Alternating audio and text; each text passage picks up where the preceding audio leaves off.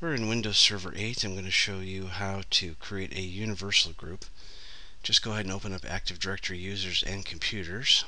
Right-click on any group or any organizational unit, choose New, and choose the Group option. From here, we'll click on the Universal Group, and we will give it a name.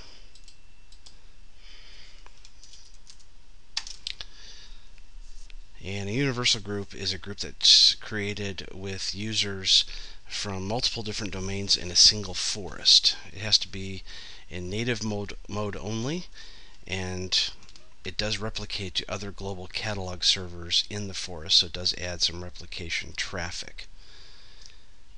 And when you're done, you can click OK.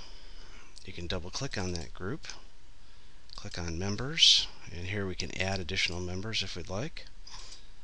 Or we can click Member Of and have that be a member of another group.